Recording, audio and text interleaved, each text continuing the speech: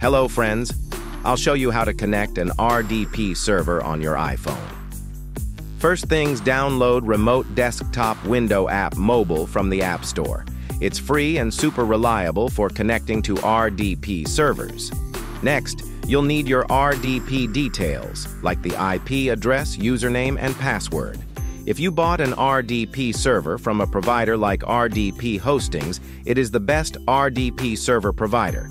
Now open the app, tap the plus icon, and select Add PC. Enter your RDP IP address, and under User Account, select Add User Account. Type in your username and password, then hit Save.